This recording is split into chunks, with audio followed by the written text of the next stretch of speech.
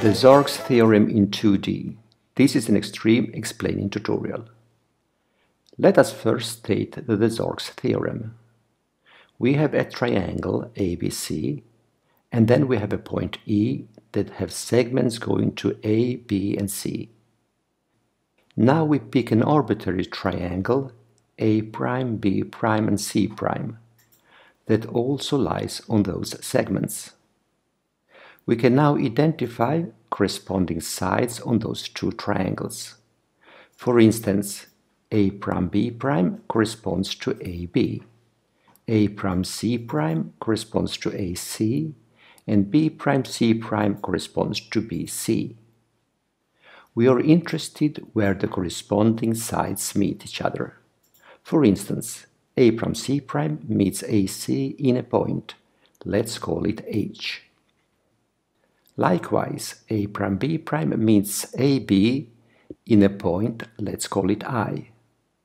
Now we have 2 points, and between 2 points we can drag a line. Here we have that line. The question is now, where will the third pair, B'C' and BC, meet? Let's take a look. As we can see, they meet in a point J that also seems to lie on the line through H and I. Is that a coincidence, or is it always like this? Let's change the points a bit and see what happens. As we drag and change, the point J is still on the line. So it seems that J will always lie on the line through H and I. In other words, the points H, I, and J are collinear. And that is what Desargues theorem states. And that is what we will try to prove.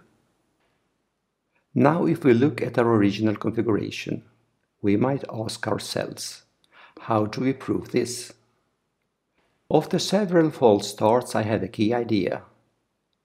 The line through H and I looks like a horizon line on a canvas that the painter paints. If this is a painting of a real-world situation, and this is the horizon, then these 2 green lines would be parallel in the real world, just like a railway track. And these 2 red lines would also be parallel in the real world. And then we have the blue lines. We want to prove that they also lie on the horizon. That is, we have to prove that they are also parallel in the real world. If we could prove that, then we would be done. What we want to do is to take this network of lines and points and put it on the painter's canvas, and then see what the corresponding network of lines and points look in the real world. So here is the situation. We have the painter's canvas here. We have the painter's eye here. And here we have the horizon. Each point on the canvas will be projected on another point in the real world. And each network of points and lines on the canvas will be projected on another network in the real plane. So here is our original network, and we'll put it in the canvas plane, so that the line through H and I coincides with the horizon. And then we look at how the projected network looks in the real plane. Here is the network we will get. We know that the red lines are parallel. We know that the green lines are parallel. If we can prove that the blue lines are also parallel, then we are done. How can we prove that 2 lines are parallel in general? One way is to choose a point E and drag 2 rays that cross the lines. Then mark the intersection points.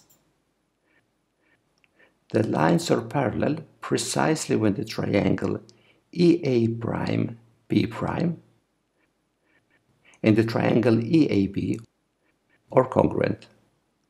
And that is precisely when the ratio EA over EA' is equal to the ratio EB over EB'. Let's now go back to our network in the real plane. We want to show the following lemma. If red lines are parallel and green lines are parallel, then the blue lines must also be parallel. Looking closely, we can identify 3 pairs of triangles. Look at the first pair. We know that the red lines are parallel. That means that the triangles EA', and EAB are congruent, which means that the ratio EB over EB' is equal to the ratio EA over EA'. Look at the second pair. We know that the green lines are parallel. That means that the triangles EA'C' and EAC are congruent, which means that the ratio EC over EC' is equal to the ratio EA over EA'. Observe that the ratio EA over EA' is in both equations, which means that these two ratios, EB over EB' and EC over EC' are equal. Look at the third pair.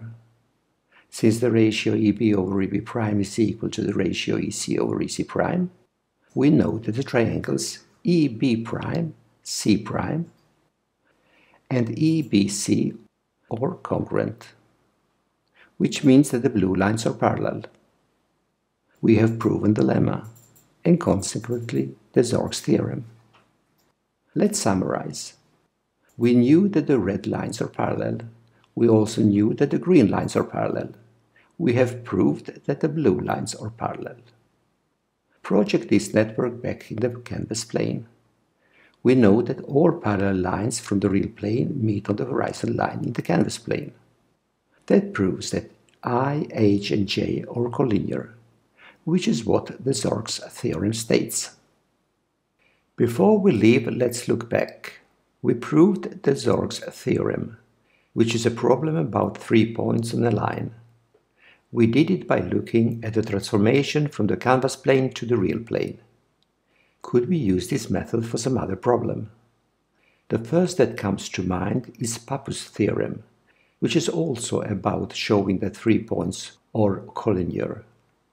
Desargues theorem and Pappus theorem belong to a branch of mathematics called projective geometry.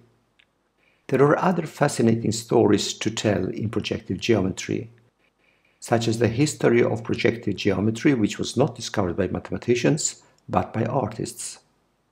There is also more to say about transformation between the canvas plane and the real plane, but those is for other tutorials. Thank you for watching.